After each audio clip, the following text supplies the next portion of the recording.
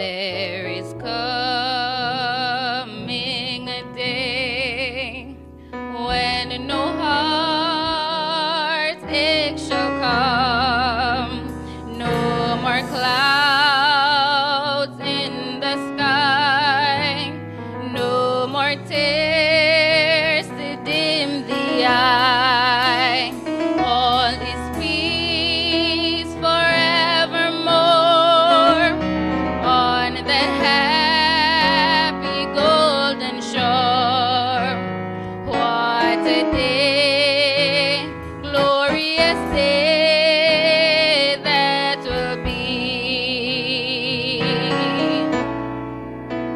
What a day that will be when my Jesus I shall see. When I look upon his face, the one who saves me by his grace.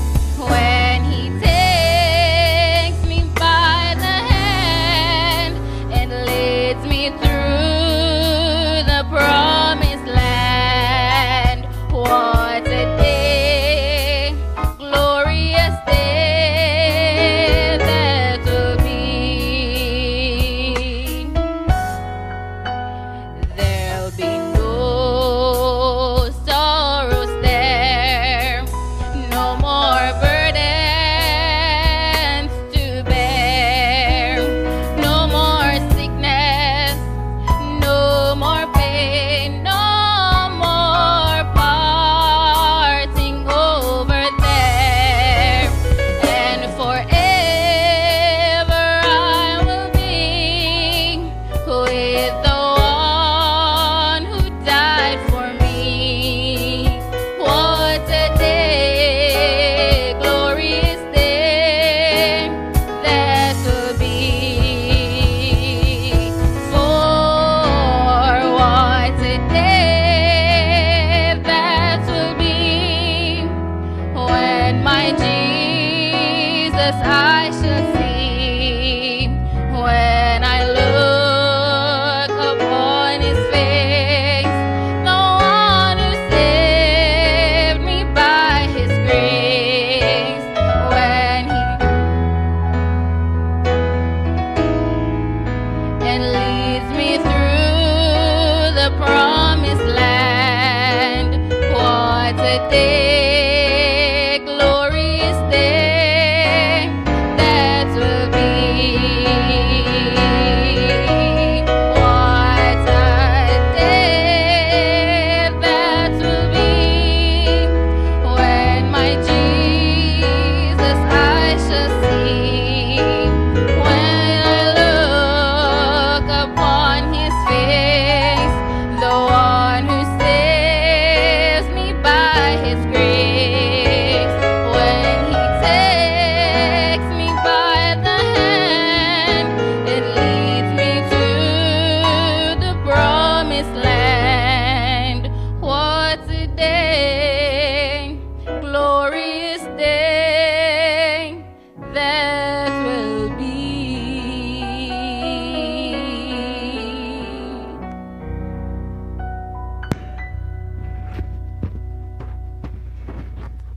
Thank you so much. Thank you so much for that wonderful song, Monique District. We're so happy to have you join us this evening. Good evening, everyone. We praise God for your presence with us. I am very happy to be with you, and I know you are very happy to be with us as well. Now, I forgot last evening to welcome in a special sense and greet the brethren from the Exchange District. Exchange was here last evening. Elder David Price, wherever you are, we want to remember you and thank you for sending that wonderful team to be with us last evening. I wanted to greet Brother Evering, Valen Evering, and Sister Salome Evering from that church, and also Adriel Evering from that church, who has been a pivotal person with us from the beginning, helping us with our stream and so on. Exchange, my apologies for not mentioning you in a special way last evening. This evening we are happy to have with us the Monique district of churches. And as I looked on it a while ago, Pastor Codner, I realized that I've pastored all of these districts so far. On Sunday night, we had Stettin. I pastored Stettin for about a year. When Pastor Somerville was a little, the intern, the youth director was a little pastor. And I was there with him for a while. Then on Tuesday, we had Claremont District. I pastored Claremont for a little while. Then last evening, we had Exchange. I pastored Exchange for many years. Then this evening, we have Monique. And I pastored Monique twice for some short periods of time. And what a joy it has been. Very wonderful districts these are. And certainly Monique District. Happy to have the brethren here with us from that district this evening. I'm also happy to have joining us online on Facebook, Garfield Archer. Now, Garfield Archer, there are two Garfield Archers that I know very well. One of them is from the Exchange Church. He lives overseas now, I think, but he was baptized at the Exchange Church when I was there. A deacon of the church, he was head deacon at the time. I'm not talking about you nor Garfield. I'm happy to have you too. But there's another Garfield Archer online on Facebook this evening. A brother of mine, a blood brother of mine, who lives in Miami. Garfield, greetings in the mighty name of Jesus. And I want to greet your wife as well and pray that God will certainly, come near to all of us and bless all of us in a marked way. Turn to the screen right now. Turn to the screen right now. I'm going to put on the screen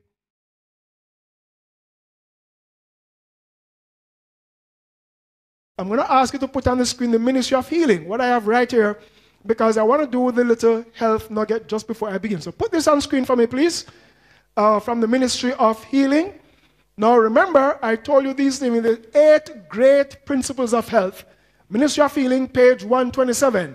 Pure air, sunlight, abstemiousness, rest, exercise, proper diet, the use of water, trust in divine power. We attached these letters to them, forming an acronym as it were, but in order to make us remember it more easily, we unscramble these to get new start. And for this evening, I want to encourage you to spend much time working on your diet.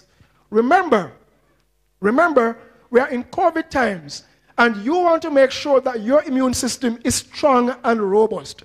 One significant way to do that is to ensure that your diet consists primarily of nuts, grains, fruits, and vegetables in variety. Nuts, grains, fruits, and vegetables. And make sure that you arrange your program in such a way that you eat at regular intervals. So set your breakfast for regular times, lunch regular times, dinner regular times, etc., etc., etc.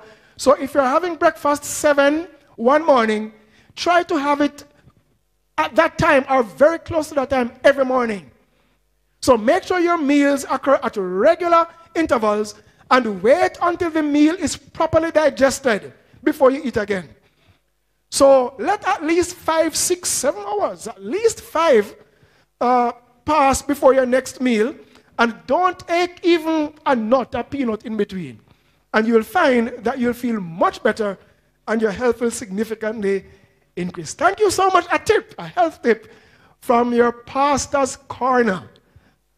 Health tip from that corner. Now, this evening, the message is entitled 7 Days to Heaven. Let's bow our heads as we pray. Eternal Father, we are so grateful this evening for your great love and power to us and for your call upon our lives. As we open your words now with great power, speak to our hearts. Grant that no one will be the same. We pray in Jesus' name. Amen. I noticed that there was a discussion going on Facebook a while ago. I checked to see what was happening. And I saw, I don't remember the name now, a member from Warsaw joining, and Ray Preble asking the person if he knows Pastor Carter. Pastor Carter is really from Warsaw. So I've noticed that discussion there. And Spring Garden District of which Warsop Church is a part, will be with us on Sunday evening. So I'm going to welcome you, Spring Garden and Warsop, in advance this evening. 7 days to heaven. 7 days to heaven. Have you ever wondered how you can really find the truth? How can I find the truth? Now, we are going to take a journey of 4 horsemen in Revelation chapter 6 this evening. I want you to follow me very closely. In Revelation chapter 1, now remember, we looked at the conquering Lion of the tribe of Judah, who was worthy to open the book, to loose the seals. So we looked at him last evening, and this evening he is opening the seals one by one. So let's go to the first seal. Revelation 6 verse 1. Now I saw when the Lamb opened one of the seals, and I heard one of the 4 living creatures, the 4 beasts, translated really more properly are creatures, 4 living creatures, not beasts as in Therion, as in the regular wild beasts, but living creatures, more properly translated. And the message was, come and see. And we are told that this seal, we are told what happened under this seal, and I'm going to show you why this seal applies to the church of God in the apostolic times. Approximately 31 AD, 31 to 100, 31 to 100 AD. In verse 2, it says, I looked, and behold, a what? A white horse. He who sat on it had a bow, a crown was given unto him. He went out conquering and to conquer. This image represents the church in its pure original state. And this is the church, the pure church of God in the time of the apostles, just after the time of Jesus. And this church, we are told, went forth conquering and to conquer. In other words, this church was a victorious church. It loved the Lord. It maintained the purity of Jesus. It walked in the way of God. The members submitted themselves to Jesus. And so we find this church as a victorious church. 31 to 100 AD. That's seal number 1. But we come to seal number 2. So the conquering lion opened now the second seal. Now remember, the intent is to get to open the book, to see what is written in the book. But in order to open the book, the seals first had to be opened. So it opens now the second seal, which we will show you represents God's church from 100 to about approximately 313 AD. When he opened the seal, what did he see? When he said, come forth, another horse, fiery red, went out. It was granted this horseman with this horse, granted to the one who sat on it to take peace from the earth, that people should do what? Kill one another, and there was given to him a great sword. So in this period of the church, there would be a lot of persecution, tribulation, bloodshed. That's why the church is shown, the horse is shown as coming very red. And you notice that among the periods here of this church under persecution was the great 10-year persecution, 303 to 313, starting with Emperor Diocletian. 10 years of great persecution when thousands and thousands died for no other reason than that they gave their lives to the Lord of heaven and sought to walk in his way. Many were burnt at the stake, and they were given opportunity to recant their faith. But they said, how can I do this great wickedness and sin against God? Some were thrown into as it were, placed on fields, thrown into dens with lions, wild beasts, torn asunder. But by the grace of God, They maintain their credibility. They maintain their commitment. And you can maintain your credibility, your commitment, your surrender, your Christian experience with Jesus this evening, irrespective of your circumstances. Let me tell you something very special. You may be going through many trials right now. You may find that all sorts of evil forces are against you. As a matter of fact, your life may be in jeopardy. Perhaps you are in a country where Christianity is even outlawed. But by the grace of God, you are standing for Jesus. Stand for him, because Jesus will stand for you.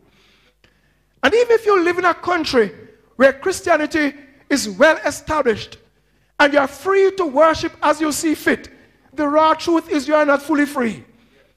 Because when you seek to follow God to the fullest extent, family members, neighbors, friends, very many times turn their backs against you, and you are left alone from human support. But with Jesus, you are never alone. So we find that this seal, the second seal, represents a blood-stained faith. So if we were to use one adjective to describe the horseman, or the horse and horseman number one, it would be pure. If you would use one adjective to describe the second one, it would be blood-stained. But let's go to number 3. 3:13. Just about the time Constantine was getting baptized, accepting the faith, and so on, to 538. First, the horse was white, purity. Then the horse was red, blood-stained. Now the horse became black. When he opened the third seal, verse 5, Revelation 6, I heard the third living creature say, come and see.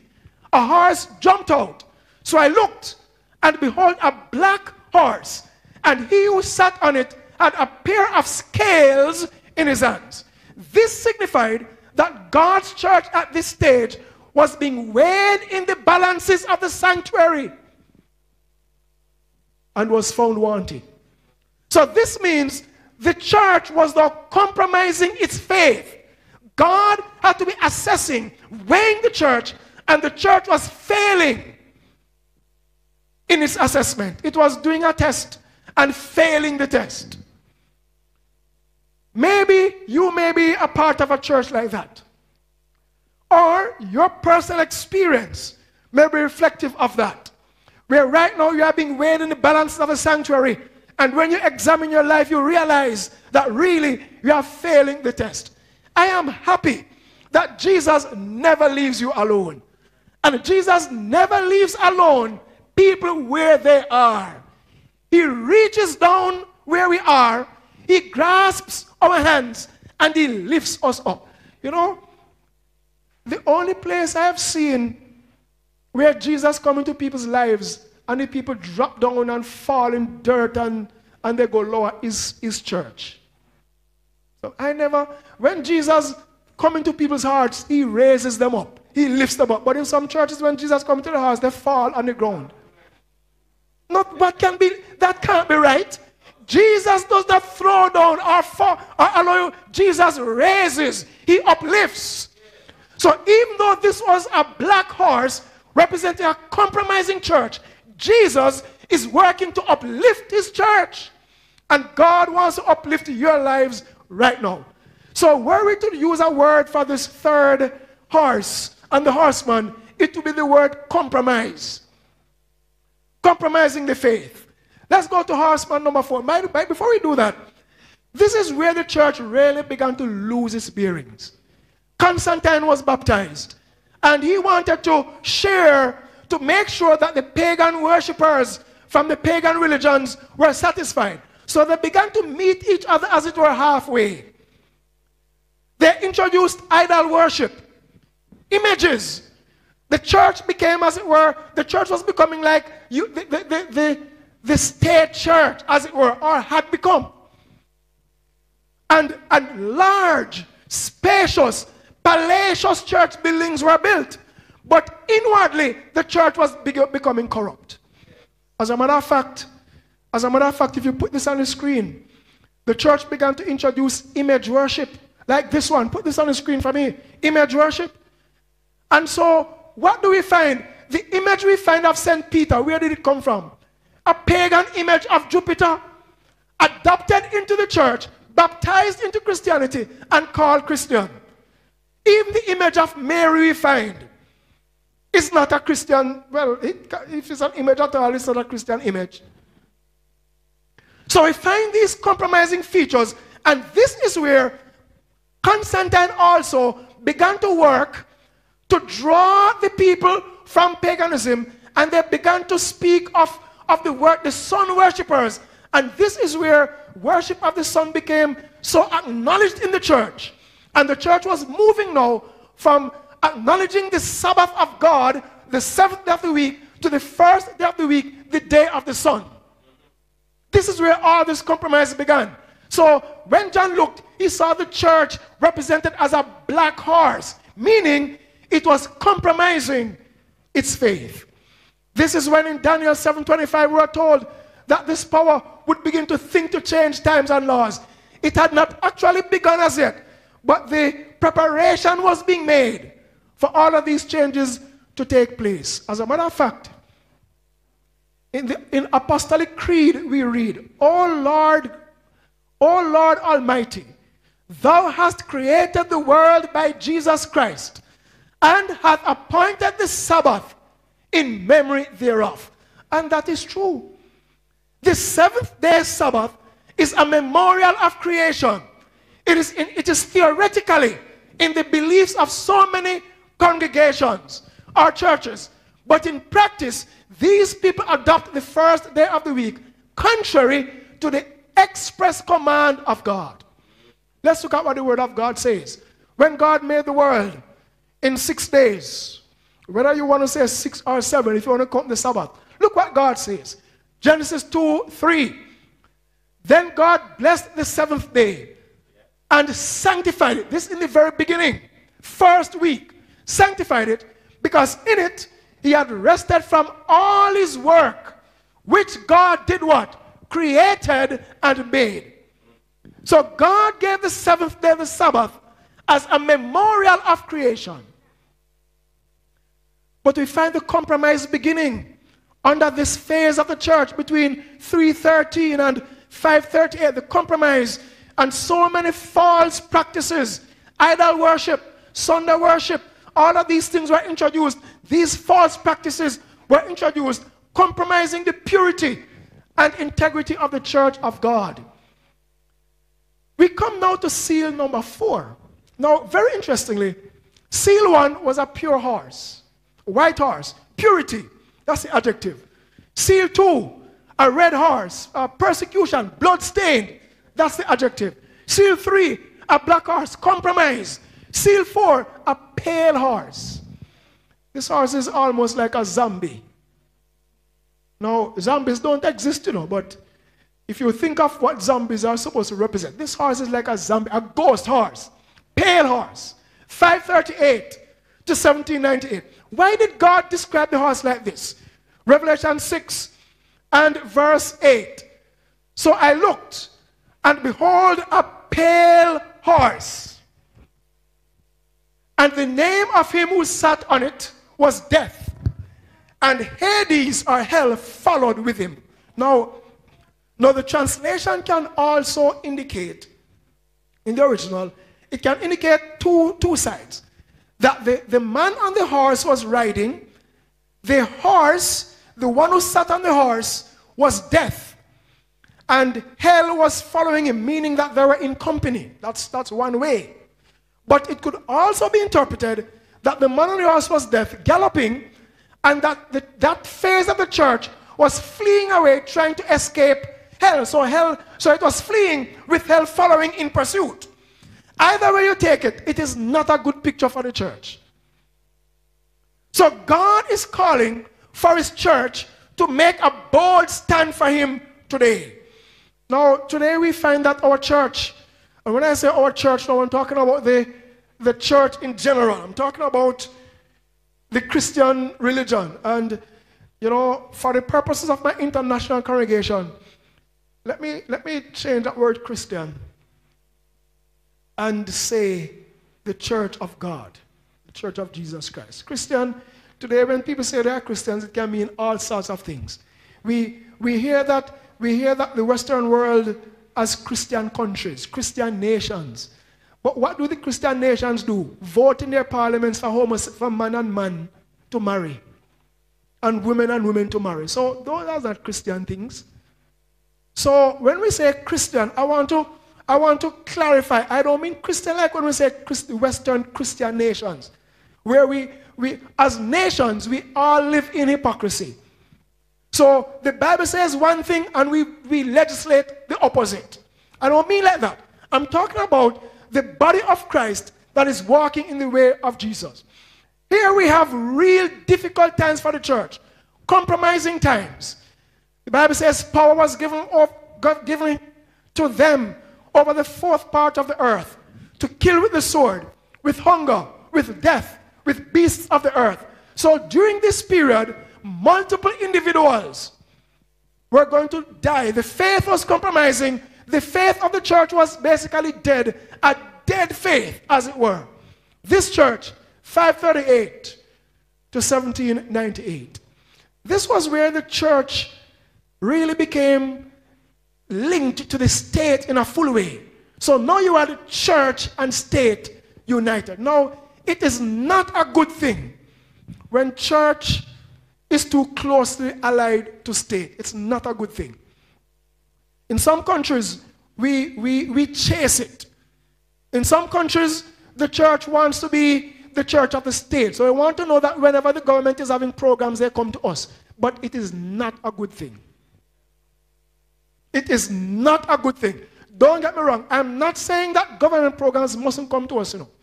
They must come. We want them. If they want to come, praise the Lord. But there must be no condition, no regulation. If they are coming for worship under the terms of the church of God. So we can't have government saying they're going to come, but in order to come, you have to do this and do that. I remember I hosted a funeral service for a high-level person once. I was a pastor of the church. And you know what the people did? Send message to me where I can sit and where I can park and where I can't park. So I said, excuse me, no, this is not how it is here. And because high-level officials coming, you can park there and you must say this and you must say that and your minutes and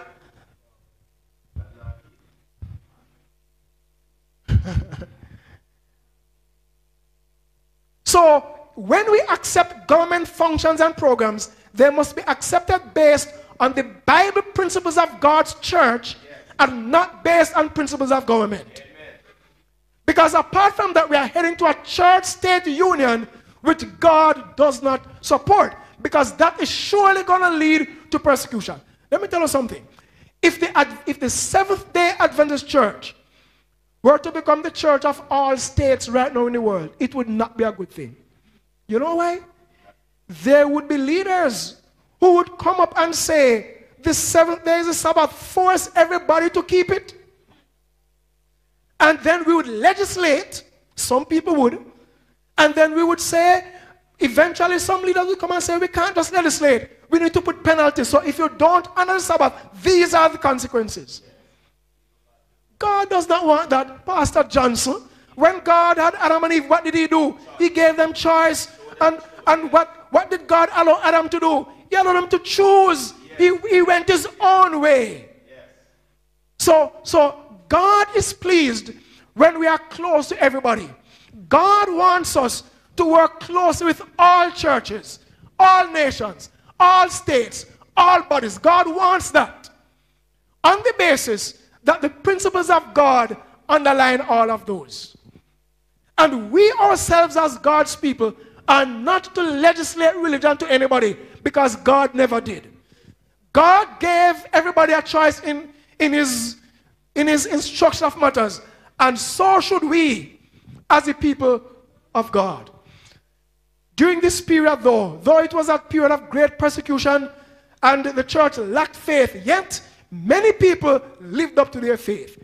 We think of the Bible-believing Waldensians, put this on screen for me, who were in the mountain ranges, and even today some sites can be found of where they built their houses, their locations, their hideouts, their churches in deep rural mountainous areas of caves to escape the wrath of the state. These believed in God. God protected them. So in the dark ages, compromise was heavy. The faith of Jesus appeared as though it was going to be lost. These days were termed the dark ages. But just about the 1400s, 1300 up, 13th century up, we began to see some radical changes. Look at these changes. The Waldenses arose and focused on the Bible, working to interpret it. They carried pages or sections, and as they went out to sell or sent out their children, sections or portions were secretly hidden and given to people to read. They cherished the word of God. Then came people like Huss, emphasizing obedience. Martin Luther, emphasizing grace, nailing the 95 Theses on the doors of the cathedral at Wittenberg.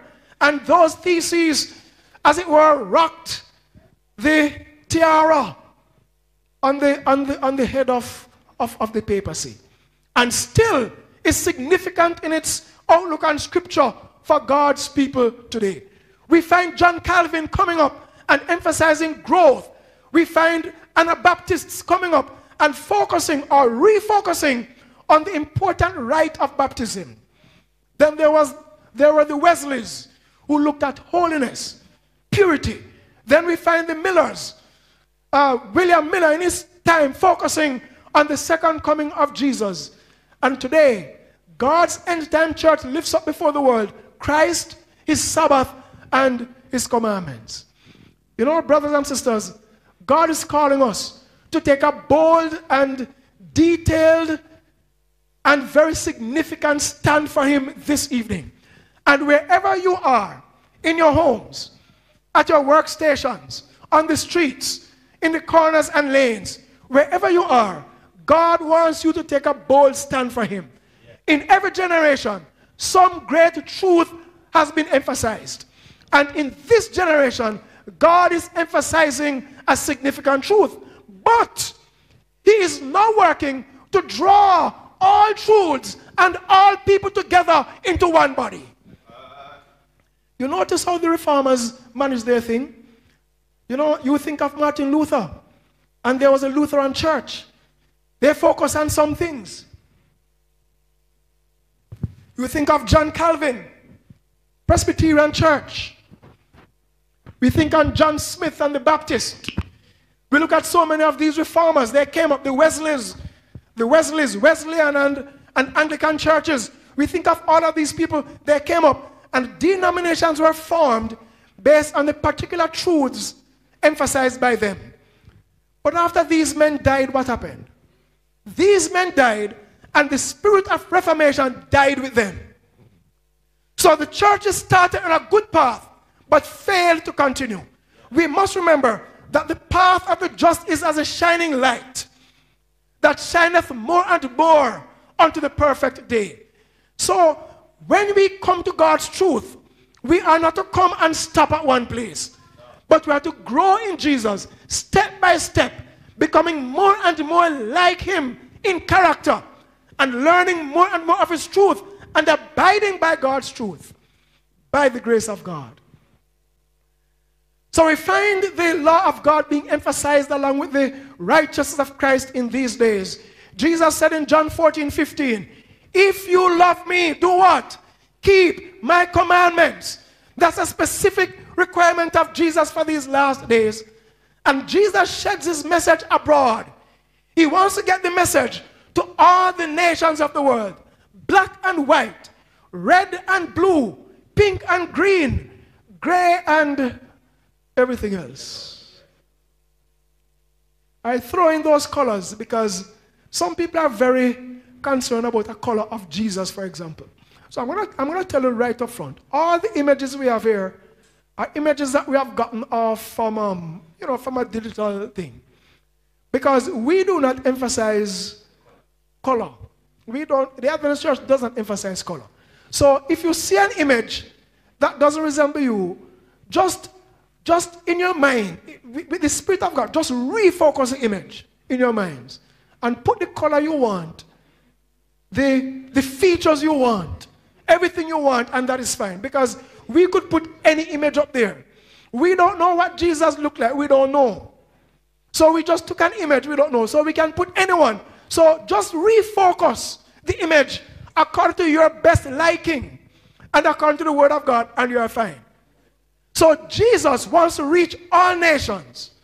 Whatever the race, whatever the color, whatever the creed, he wants to reach all nations. We come to the fifth seal. Very interesting. Revelation 6, 9 to 11. I'm going to ask you to spend some time and read this in your spare time. I won't spend much time with it here. When he opened the fifth seal, I saw under the altar the souls of them that were slain for the word of God and for the testimony which they held. They cried with a loud voice, saying, How long, O Lord, holy and true, dost thou not judge and avenge our blood on them that dwell on the earth? And it goes on to say, white robes were given unto every one of them. It was said unto them that they should rest yet for a little season, until their fellow servants also and their brethren that should be killed as they were should be fulfilled. So under this seal, seal 5, we find a situation where there is an imagery being used. And all of these people have been slain. They have been killed. All of them had been killed. And just as the blood of Abel cried from the ground, doesn't mean Abel was alive. It's a figure of speech, a part of speech. And as it cried from the ground for justice, so the blood of these people were crying for justice, as it were. And this figure of the blood crying for justice received an answer. White robes were given them. In other words, what this is really saying, during the time of the pale horse, not only were the reformers killed, the Christians killed, slain, destroyed, but their reputations were destroyed as well. I say reputations, not characters, because only God can touch somebody's character. Your reputation, men can change, but only God can touch your character. Reputation is how people perceive you. Character is who you are in the sight of God. So here it is. Here it is now. White robes were given them. In other words, even after that time, their reputations began to look better. Like, for example, today, Martin Luther was thrown out, despised. John Huss burnt at the stake with Jerome. But today, these men are highly respected. Their work, highly respected. White robes have been given them, as it were, under the seal number 6. Seal number 7. Rather, number 6. Revelation 6, 12 to 14. I beheld when he had opened the 6th seal. Lord, there was a great earthquake. The sun became black as sackcloth of hair. The moon became as blood. The stars of heaven fell unto the earth, even as a fig tree casteth her untimely figs when she is shaken of a mighty wind. Look at this. And the heaven departed as a scroll when it is rolled together. And every mountain and island were moved out of their places. The heaven departed as a scroll when it is rolled together, and every mountain and island were moved out of their places. Let's take a quick look. I'm going to show you some timelines now for these signs. Let's go back to the screen. We have the Lisbon earthquake, that great earthquake, representing the Lisbon earthquake. Now, you know, some people have different views on these things. As a matter of fact, I think it's important for me to say, before I proceed, that there are many people today who want to bring the church, the Seventh-day Adventist church, back into popery. There are people who want to bring the Adventist church back into popery, where we have a select group of people who sit down and they tell us what to interpret and what not to interpret. Many of them are called Bible scholars.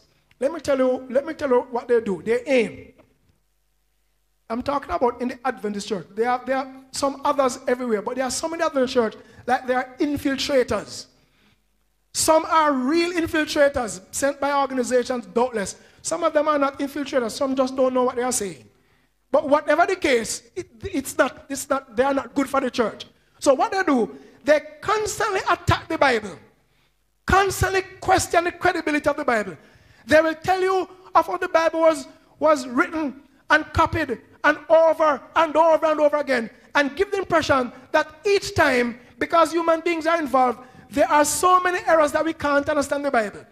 And then what is their intent? What they're going to do now is say, okay, there are so many errors, you can't understand it. But we as scholars now, we can figure it out and understand it. And after we figure it out and understand it, we will tell you what it means. That is modern popery. Away with those things in the Adventist church. Let the church remain at the place where we stand on the word of God, read it just as it is, interpret it just as it is, with the help of the Holy Spirit. No, don't get me wrong, education is very important. I myself went to school. As a matter of fact, I did a bachelor's degree and I did other degrees. Very important. But you know, the purpose of this kind of education in religious things is to give us a solid base so we can teach God's truth better. It's not intended for a type of popery and management of people where we give the people the impression that they can't understand the word unless we interpreted something is wrong. Now, don't get me wrong. It is good to have pastors who would have studied backgrounds and contexts and originals. It's good. It adds a whole lot to the word and helps us understand. But if they, and where you have them, praise God, use them. Where you have them, work with them, listen to them. But if they are not present, it doesn't stop the Holy Spirit from teaching you directly the word of God. So I don't want to see the day when popery takes a stand in the Adventist church and we are depending on men to tell us how to live. Everybody must tell us. For example, I'm preaching now. My duty is to tell you what God's word says. But you are not to follow what I am saying. You are to first examine what I'm saying, determining if it is so. And then on your own accord, you make a decision. That is God's purpose. So let's go back to this timeline of the signs. Lisbon earthquake, 1755. The sun darkened, May 19, 1780. The same evening, moon became as blood. Same evening of May 19, 1780. You can do all your research in those things. Stars of heaven falling, November 1, 1833. Heavens depart as a scroll. That's the next great event. Look at the date. We believe it will be very soon. Put that on screen for me, please. Keep that on the screen for us. So here we have the Lisbon earthquake, 1755. In the sixth seal, these are listed. A great earthquake, Lisbon, reaching across various sections of the world. Europe, Africa, Caribbean Sea, Americas, affected. 90,000 believed dead in Lisbon alone. So many more across the world. Sun darkened, moon becoming as blood, stars of heaven fall, all these dates. And then the next great event, the heavens departing as a scroll. That is the next event to which we are looking, the heavens departing as a scroll. Revelation 6, 15 to 17 tells us that the great men and the people, big and small, rich and poor, ran to the rocks and mountains and said, hide us, fall on us and hide us from the face of him who sits on the throne. For the great day of his wrath is come, and who shall be able to stand? Then comes Revelation chapter 7, where God, in answer to the question, who can be able to stand? Who shall be able to stand? In answer to that question, Revelation 7 outlines those who are sealed. By God's grace, we will look at that number, that 144,000 on Friday evening. You can't afford to miss that Friday evening. Incidentally, you know, I want to remind us that it's very important for us to follow all of these programs in a series. That's why, we are really imploring you. I'm personally imploring you to really spend some time. Make sure you subscribe. Make sure you click on the bell. Make sure you follow us. Make sure you like, because it's very important. When I send the link to you, sometimes you miss it. And like this evening, I send the link to thousands, literally, each evening. And this evening I was very late, and I didn't get to send it to some people until very late. So I want you to make sure you come on with or without link. So you subscribe, follow, like, with or without link. You can get the contact. Revelation 8 verse 1 has the last seal. I'm going to close with this one. It says, and when he had opened the seventh seal, what happened? There was silence in heaven about the space of half an hour. Now, in prophecy, a day represents a year. Look at Numbers 14:34. Ezekiel 4:6. Put these on screen for me, please. Numbers 14:34. It speaks to each day applying to a year. Same thing in Ezekiel 4 and verse 6. Thou shalt bear the iniquity of the house of Judah 40 days. I have appointed thee each day for a year. So a day really in prophecy represents a literal year. But we are told in the account of Genesis 7, that Genesis 7 and 8, that really how we interpret a year is not really how the Bible interprets it. Let's go to the text. Genesis 7, verses 11 and 14, 11 and 24. In the 600th year, speaking of the flood, in the 7th month, look at the highlighted section. This was when the flood began. The 600th year, the 2nd month, the 17th day of the month. Now I'm going to ask you to follow up on that in your spare time. That's when it began. The waters lasted 150 years on the earth. Let's put that on the screen. The waters prevailed upon the earth 150 days. Now look at when the flood ended, or the waters abated. Genesis 8, 3 and 4. The waters returned from off the earth continually. And after the end of the 150 days, the waters were abated. Now look at this very important thing here. The ark rested in the 7th month. Now remember, the water started the 2nd month. The ark rested in the 7th month. On the 17th day. The water started the 2nd month, 17th day. Now we find the ark resting the 7th month, 17th day. Exactly 5 months. And we are told that those 5 months are 150 days.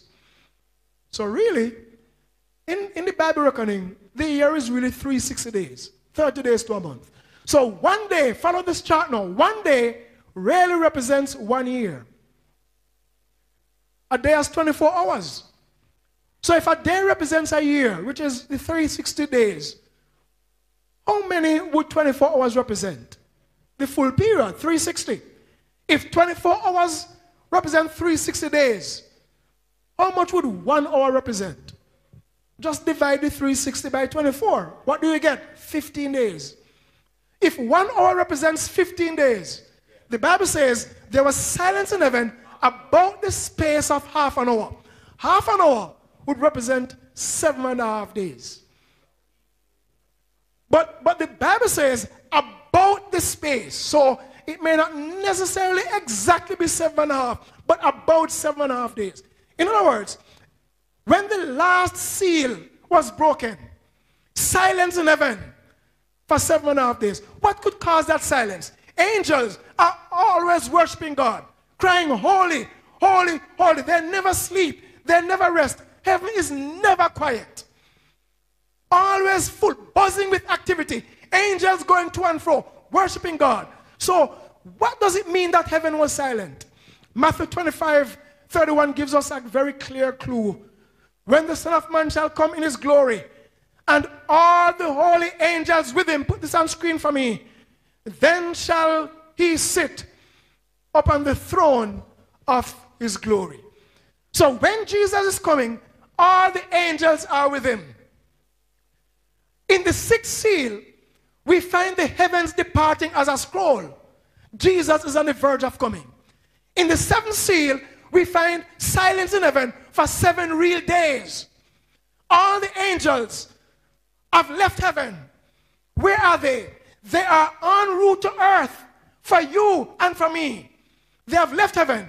Now these angels, I'm sure it will not take them a day to reach here.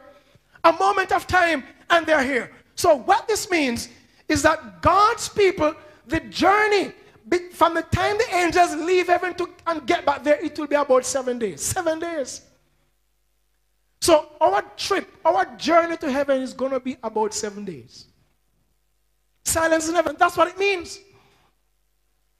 And so when Jesus comes, he calls all the righteous who have died to life. The righteous come to life, they are resurrected. The righteous living are translated. The two groups join together with Jesus and we start the 7 days journey to heaven. That's going to be one great journey. By the way, what it does mean is that anywhere you take it, that journey, we are going to cover a Sabbath somewhere in space. Think about it. 7 days journey, a marvelous tour with Jesus. And there we'll be worshiping with him on the way, conversing with the angels, communing with them, enjoying the bliss of the company of angels. Then at last, after 7 days, we will approach the gates of heaven. What a glorious day that will be. Jesus leads the group, and I am in the group. Praise God. By the grace of God, you can be in the group. I want to tell you, in Denmark, who sent that baptismal request for us, I want to let you know that we are working on it to get a pastor right to your door. Right there in Denmark, we have sent the baptismal request. We look forward for you being in that group, that number. When Jesus leads the throng, all of us are behind, and we approach the gates of heaven. It happened before, but it's going to happen again. When Jesus rose from the dead and ascended to heaven, there was great excitement at the gates. Angels sang, and this will happen again. After the 7 days journey to heaven, there's going to be a great excitement. The choir of humanity is going to sing antiphonally. As we approach the gates of the city, one group will address the keepers, the gates as it were. Lift up your heads, O ye gates, and be lift up ye everlasting doors, and the King of glory shall come in. That's one group will sing that. The other group will pretend as though it doesn't know who it is. And that group will say, who is this King of glory? I can be in any group, but I prefer the group where that says, lift up your heads, O ye gates. Even lift up your everlasting doors, and the King of glory shall come in. And when the group sings and says, who is this King of glory? The answer doesn't come right away, but the other group sings back, the Lord strong and mighty. The Lord mighty in battle. Lift up your heads, O ye gates. Even lift them up, ye everlasting doors, and the King of glory shall come in. Then the other group sings again, who is this King of glory? Then comes the answer, because we know the answer to the question, but we like to hear the name. Who is this King of glory? The Lord of hosts. He is the King of glory. 7 days that journey will take. What a joy it will be when we approach the gates. Then when Jesus will say, open ye the gates, that the righteous nation that keepeth the law of God may enter in. The gates swing open. Jesus goes in, and my feet, by God's grace, will walk on the sea of glass above. That can be your experience by the grace of God. And I challenge you to make it your experience. By God's grace, it's going to be my experience. I have made up my mind that comes what may. I have made up my mind by God's grace, with God's help, that comes what may. When the saints go marching in, that I want to be in that 7-day journey with the saints of God, to rap with Jesus, to be a part of that celestial tour, to be there when Jesus says to the gates, Open ye. And the saints sweep through the gates, singing on the harps, rejoicing for the salvation of Jesus, and throwing down our crowns at the feet of Jesus, because he is the one worthy of our praise. As we sing our appeal song, make your decision to be a part of that wonderful, glorious throng when the saints go marching in. When we speak on the 144,000 on Friday evening, remember now there will be no meeting tomorrow evening. When we speak on the 144,000 on Friday evening, we're going to be developing more on this. But take your opportunity now and seal that decision. Click on that decision card. Tell us your names. Give us your contacts. Make a decision. Tick what you want. Indicate. Send us a text at our numbers on the screen. 876-504-1046. Or email us at northjamaicaconference@gmail.com. Make a decision for Jesus right now.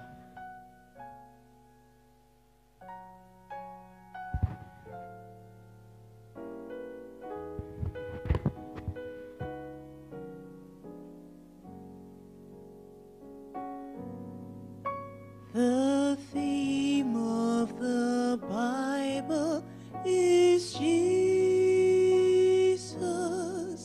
and how he died to save men. The plan of salvation assures us he's coming back again. Are you ready for Jesus to come? Are you faithful in all that you do? Start that journey. Have you fought a good fight? Have you stood for the right? Can others see Jesus in you? Are you ready to stand in your place? Are you ready to look on his face? Can you look up and say, this is my Lord? Are you ready for Jesus to come? By the grace of God, you can be ready. Start that journey right now with a click on that link. And its pleasure. Start that journey This world with God's help will soon pass. by sending a text. 876 Oh, give him 504 your heart 1046. Send us an email. Start your journey with Jesus. By God's grace, you can be ready. Your problems can be solved. Your life can change. Your soul can be blessed. Your experience can be uplifting. Come. Come. Come. Have you fought a Begin your journey with Jesus. Have you stood for the right? Can others see Jesus in you? Are you ready to stand in your place? Are you ready to look on his face?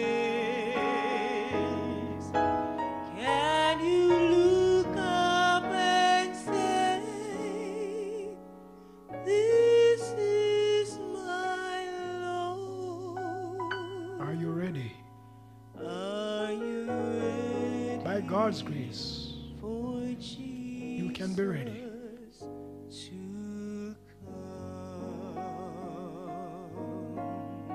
Eternal Father, make us ready for Jesus to come. Make us ready to overcome the challenges ahead by your grace. Make us ready to make decisions that are important and necessary for the salvation of our souls. Make us ready to make any commitment required to surrender to Jesus. Make us ready to be a part of that great number when the saints go marching in. Make us ready for Jesus to come. We pray in your holy name. Amen.